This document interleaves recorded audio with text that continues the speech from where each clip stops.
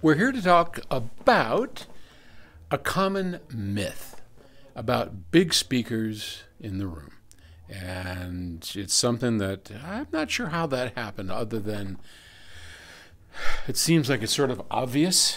But let's get to our question, which comes from Bryce in Washington, D.C. And Bryce writes, "It's common wisdom," and there's that word, that more often than not, big speakers don't work well in small rooms. Why is that? Why is the particular issue at play? A 3 or 4-way floor standing speaker will often take up a similar footprint to a stand mounted speaker. So if the speaker can physically fit in the room, what's the problem? You often hear that big speakers can overload a small room. And does that just mean there's too much bass, or does the same problem exist with bookshelf speakers and a subwoofer in the same room? Thank you, Bryce, for that question, because it's one of the myths that I would like to sort of dispel.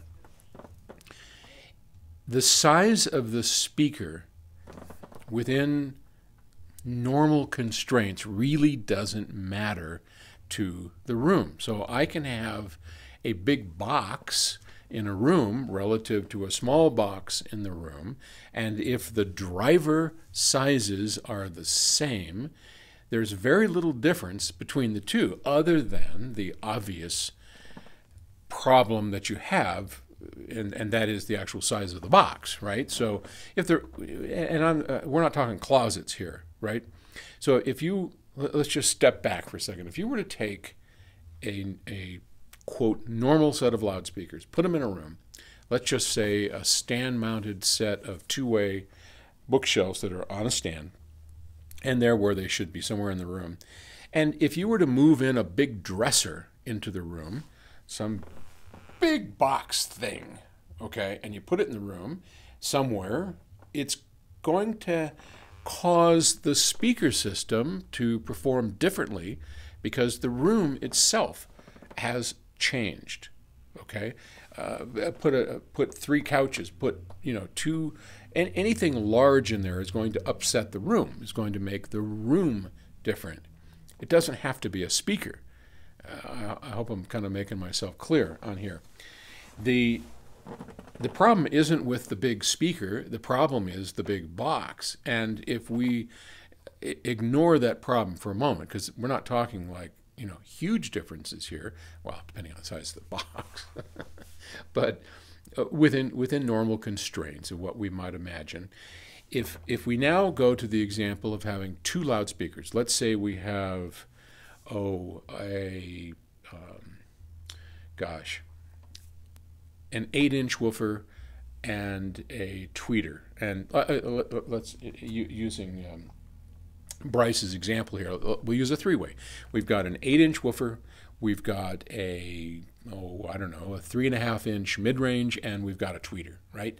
Now, if I place it into a small box and I were to power this speaker, and I'll tell you why I'm choosing to power the speaker in a moment, and the box is only this big, then when I play that in the room, it's going to sound like X.